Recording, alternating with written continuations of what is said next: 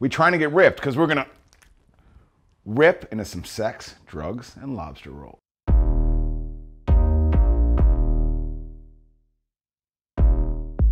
We've thrown it to Boston. We have a lot to thank Boston for.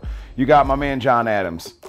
You got Sam Adams, the beer and the man. You have the site of the 1986 World Series and, maybe most importantly, the lobster roll. This is the spatchcock take on it. What we're gonna do in Spatchcock Funk is we're gonna make grilled lobster rolls. So let's get started with it.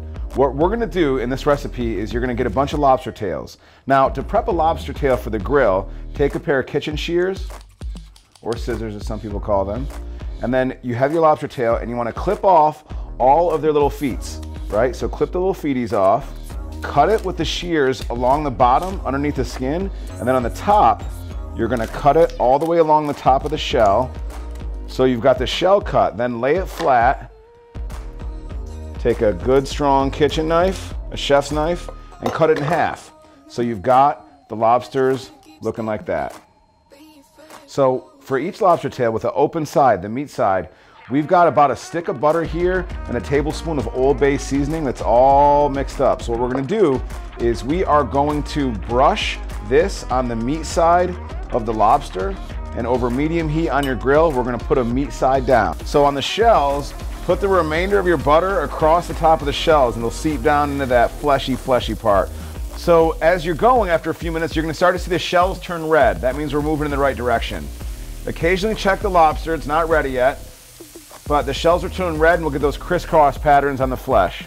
Now they're bright red, right? And you're gonna see on the bottom of them that crisscross applesauce, the grill marks, right? So at that point now, we can start flipping them over, let them go for another couple, 3 minutes till we get the meat all cooked, but it's gonna have this nice golden, flavory lines on it.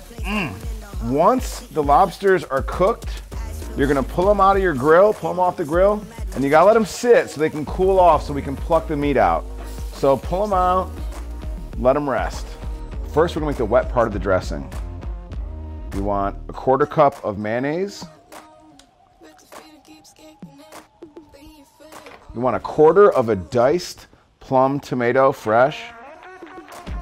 You want 2 tablespoons of minced green onion or scallions.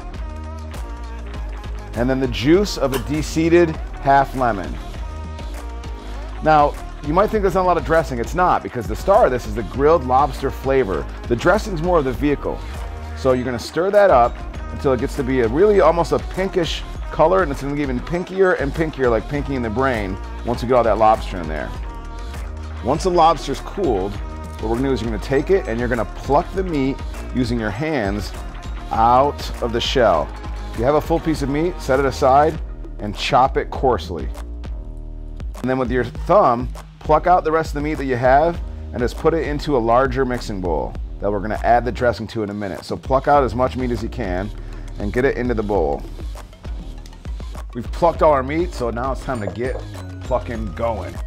So we've got our meat in here. Take the dressing, the wet dressing we made, and using a nice little rubber spatula, get that on top of the meat. Then, little bit, 1/4 teaspoon of salt, a little bit less than a 1/4 teaspoon of black pepper, 2 teaspoons of shredded, diced, fresh tarragon. It's a little teeny bit of spice because, again, the lobster's the star of the show. So, you're gonna mix all this up. And after it's chilled for at least 30 minutes, you're gonna make yourself a sandwich. Now, we love to have it on a brioche hot dog roll that we grilled on the sides because we like the grill marks. So first, open it up. Take some Boston bib lettuce because of Boston and also because it's got a little velvety feel, and man, we're nothing but class up in here today.